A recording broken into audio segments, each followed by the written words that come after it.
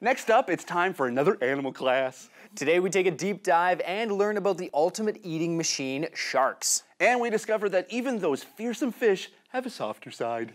We thought we'd take Grant out to sea and let him do some of his own field research for this segment, you know, up close and personal with sharks. But in the end, Grant convinced us to use a much safer approach by visiting the Vancouver Aquarium to chat with a professional aquarium interpreter. Let's check it out. Fear, intrigue, maybe even love. People have a range of emotions when it comes to sharks, and I'm not gonna lie, I could use some help sorting out my feelings about sharks. So we're at the Vancouver Aquarium's shark habitat with interpreter Natalie Graham to talk about these magnificent animals. Yeah, magnificent is right. There are so many different species of sharks on our planet. I get very excited about them. They're my favorite animal, and we have a range of species here at the aquarium. So we actually have 4 different species of shark. We have a zebra shark, blacktip reef sharks, bamboo sharks, and epaulet sharks. So the blacktips are probably my favorite. They only get about 1 meter long, and they are really distinctive when it comes to how they camouflage themselves in the ocean. They have a really big difference in color from their belly to their back, from a gray on the top to a white belly on the bottom.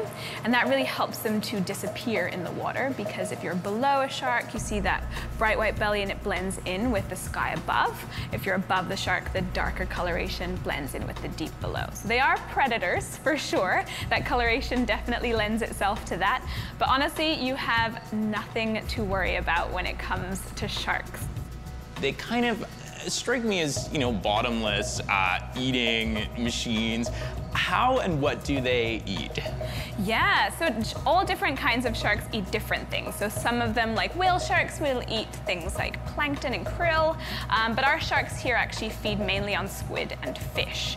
So they actually have typical, I guess, teeth. So if you reach out in front of you, Grant, what you'll feel is what I would say is a typical shark tooth when people think about it, that sharp, pointy edge. Look at that powerful jaw, that huge jaw. Yeah, so this is the jaw of a bull shark. It's much larger than any of the species that we have here, but you can feel those distinctive sharp teeth. Oh, yeah. Yeah, so what I'm gonna do is I'm gonna bring another jaw over to you, and this is a bit more akin to that of the zebra shark that we have here. So they have several teeth, and they're very sort of fine, thin. Fine and thin, and then you'll notice on the edges on the outside, they're actually flat.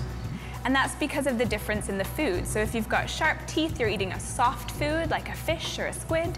If you've got those flat teeth, you're eating a hard food. So things like crustaceans at the bottom. Why are sharks important? Sharks are really important because of where they sit in the ecosystem.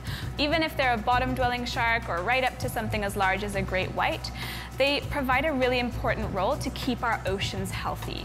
So because they tend to eat animals that are weak or sick and dying, they kind of act like the ocean's doctors.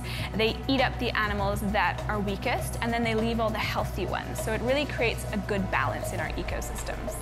Hey, thanks so much for sharing your wisdom about sharks. I gotta say, I'm feeling so much better. Actually, I might be ready to dive into the tank and pet one. What do you think? I would recommend a little bit of experience before you head in. It can be a little bit tricky to find your way around with so many animals. Okay, well, I'm good for now then. But hey, thanks so much, Natalie. I've got a riddle for you, Steve. What does Vancouver's Grant Hardy have in common with a shark? I thought maybe they liked the movie Jaws. I don't think that's it. I don't know. Well, they both look fierce, but they're actually both very skittish. Oh, see, I was thinking along the lines of their rigid fins and many rows of replaceable teeth. Sorry, my bad. On a serious note, though, despite sharks' reputations as man-eaters, only a small handful of people actually die due to a shark attack every year. We, on the other hand, do much more damage to sharks, including the awful practice of finning, which is the removal of the shark's fins and then throwing the rest of the shark back into the sea. Oh man, that's too sad.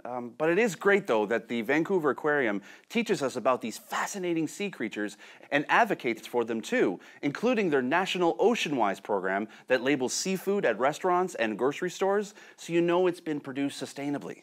For more information about Ocean-Wise and the Vancouver Aquarium, check out vanaqua.ca.